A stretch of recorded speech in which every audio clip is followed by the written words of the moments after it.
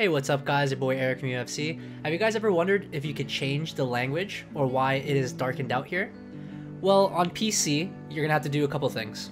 So one, to change this language, you're gonna have to do Windows R and then type in regedit, press OK. From here, you're gonna have to go to a couple places.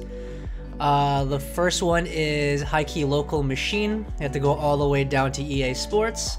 On EA Sports, go to EA Sports FC 24, and then here where it says local, we're gonna have to double click, and depending on the language you want to change it to, you type in the code that's there. So for example, for me, I speak Spanish, so I'm gonna put that into ES, and then the other one ES. I'll show you the codes afterwards, and then press OK.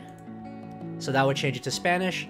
Then we have to go to one more area, scroll all the way down to WOW6432 NOD, find EA Sports again, EA Sports 24, go to local, double click it, type in whatever language that you prefer. So this is Spain, Spanish, press OK. Now we open up the EA app, and then we have to click on manage, and we have to repair. So this will only change the commentary language, not the actual language that you see. Once it's done repairing, go back to the settings, go back to audio, and then as you guys can see here, it is now Spanish Latin America. And if you guys want to change it to a specific language, all of them are here. The code would be the one at the back.